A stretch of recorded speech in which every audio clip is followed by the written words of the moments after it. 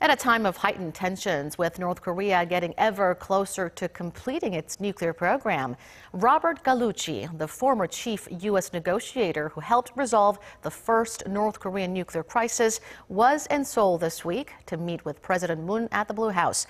Our Kim Hyesung sat down with Mr. Gallucci to hear what he and the president had discussed, as well as his insights on North Korea issue. Let's take a look. Thank you for speaking with us today, Ambassador Gallucci. It's been my pleasure.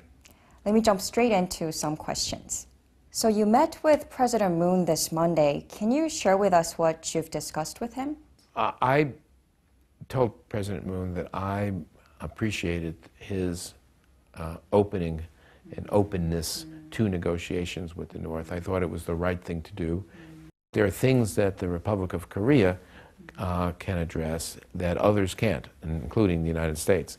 That when we talk about next steps to integrating North Korea into the international economy, economic development. You helped resolve the first North Korean crisis through dialogue during the Clinton administration. Like you said, President Moon wants to solve this crisis through dialogue too. Well, critics say it's pointless to pursue negotiation at this point. What do you think? I frankly don't understand an argument that it's pointless to pursue negotiations. And what's at stake here is actually South Korean security, life and death for lots of people on both sides of the DMZ. And I would want there to be absolutely no choice at the end of the day other than to use the military force if we had to. But right now, with the U.S. and North Korea locked in a tug of war, how do you suggest we go about starting negotiations? Stop with the preconditions. Meet and then indicate what would disrupt future discussions. Tell the other side that, and if they wish to continue, then they'll avoid the behavior that would be disruptive. We're getting mixed messages from Washington.